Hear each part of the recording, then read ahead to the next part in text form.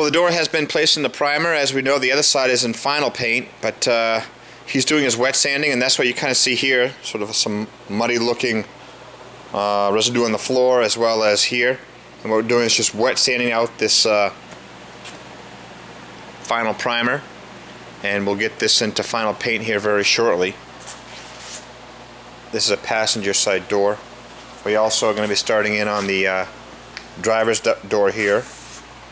This is yet to be wet sanded, but you can see a very slight type of spray bomb on there.